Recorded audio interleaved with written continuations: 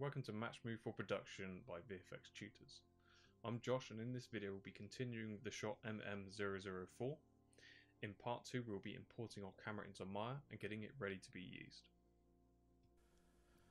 So now we have Maya open, the first thing we want to do is if we go to File, Import, we go to Import, and if we go to where we exported our cameras and our undistorted plate, so go to robot chest. So if we go to bring in your robot chest cam via 1mel. If you import that in, you should have a scene group in your outliner.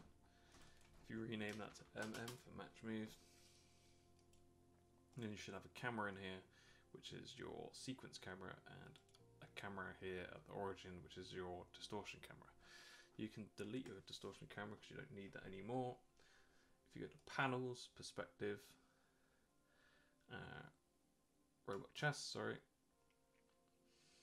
and you can see that we now have a camera in here, but we have the full resolution plate. So if we, with our camera selected, if we go to the attribute editor and go right to our image plane shape at the top,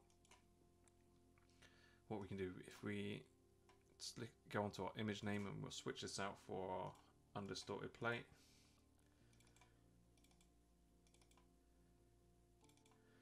So you want to navigate to where you rendered out your undistorted plate. If we select the first one, click open, use image sequence, and now we have a resolution that's easier to work with at 1080p. So next thing we want to do is if we go File, Import, we go to our data, and if we go to our set geo and go to our scan and import that in. Might take a while because it's a scan, and as you can see it's coming with no textures. So what we do, if we select it, if we right click, and we can assign new material. We call it Arnold standard surface. We'll reduce all the spectra all the way down, and we'll put color on it. So if you select the little checkerboard where it says color and go to File, and go into the little yellow folder and go up to your data package and go to set geo texture and load in the TIFF. Okay, it probably won't do anything because now we need to go to shading, turn our hardware texturing on, and now we have our textured set geo in place. And so what we can do is if we select our camera here,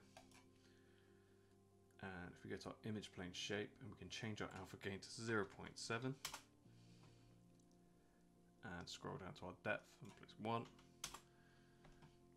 we can now see our plate through it. If you want, you can turn wireframe or shaded on. It might be a bit dense, but so let's not turn it on for now. But yeah, that's it. That's it all set up and ready to go. If you guys enjoyed this tutorial, hit that like button and subscribe for more like this.